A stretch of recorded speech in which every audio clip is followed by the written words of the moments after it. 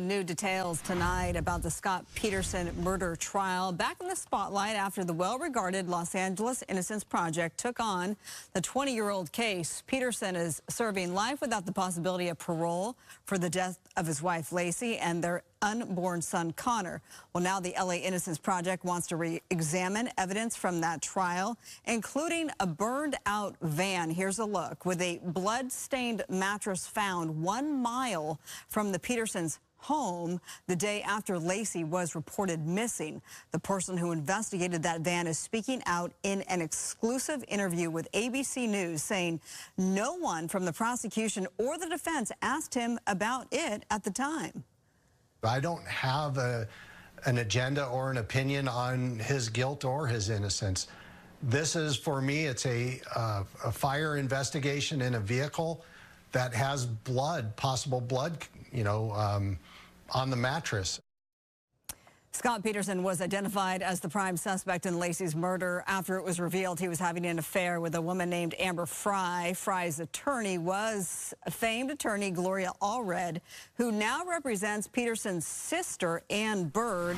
And now Gloria Allred joins me live. Gloria, thank you so much for being with me tonight.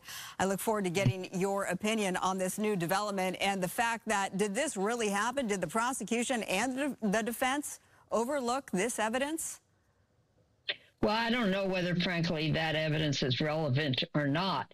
The prosecution certainly proved their case beyond a reasonable doubt. That was their burden of proof to the jury, and the jury convicted him.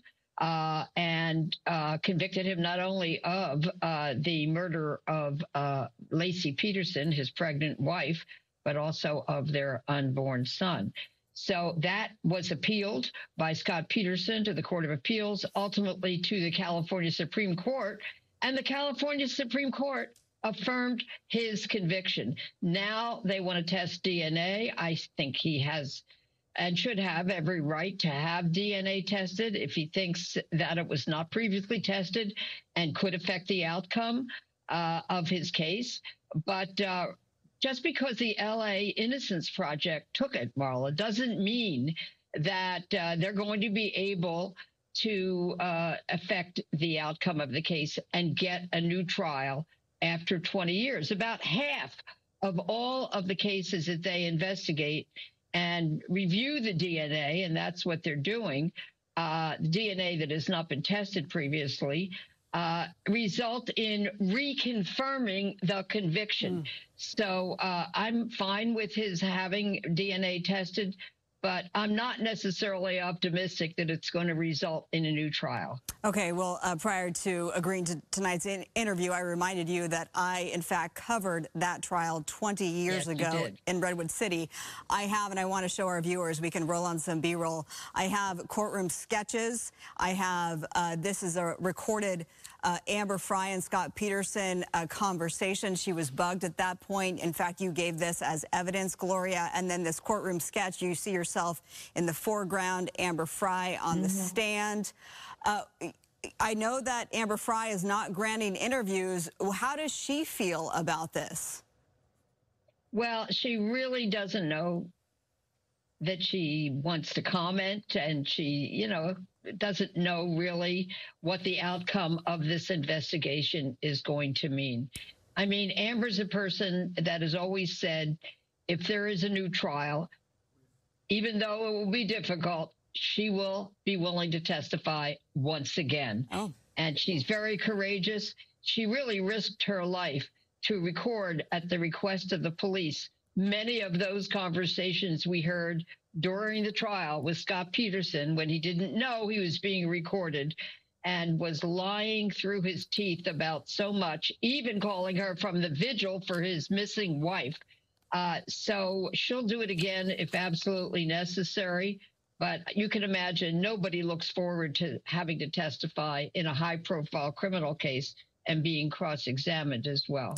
I want to get your take on, we had Mark Garagos on Friday, Gloria. I asked him about this new development. This is what he had to say about the affair with Amber Frey. Take a listen. Did he lie? Yes. Did he cheat? He was the first to admit that he did. Was there any evidence whatsoever that he had committed this crime? None. What do you make of that? We have less than 30 seconds. Well, not only was Scott Peterson convicted by a unanimous jury, but they recommended the death penalty. The death penalty was set aside by the California Supreme Court, but not on the merits of whether he did it or not. It was a question involving jury selection, jury questioning. So, of course, he wants to be optimistic, and I understand that. Mm-hmm. But I'm not certain that just testing new blood evidence that may or may not be relevant is going to change the outcome of this trial. We should also quickly make it clear that you representing Ann Bird, Scott Peterson's sister, she wrote a book called Blood Brother, 33 Reasons My Brother Scott Peterson is Guilty. So she absolutely thinks that he is where he should be. Gloria Allred, thank you so much for being with me tonight. Thank you.